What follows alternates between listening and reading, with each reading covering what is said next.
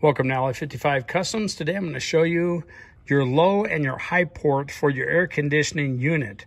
So if you need to add a little bit of R134A into your air conditioning unit, let me show you where it's located. So I'm actually done with this, and I thought after the fact that I should do a real quick video on it. So here's the thing. This is your high port right here.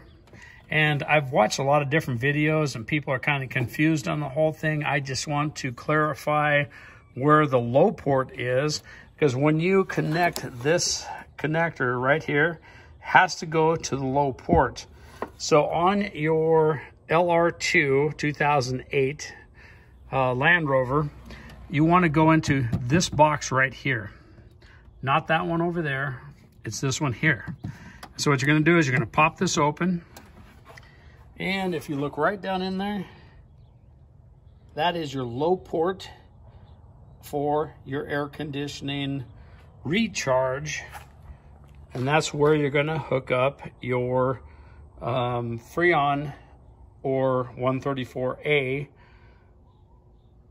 air conditioning canister to do just a quick recharge. Extremely easy to do. Read the instructions, so easy. And so you want to start your vehicle, turn your air conditioning on to full. You want to agitate the can. You want to move it back and forth, up and down. And also you want to get one that has the actual gauge, because then you can see where you're at, what you're putting in.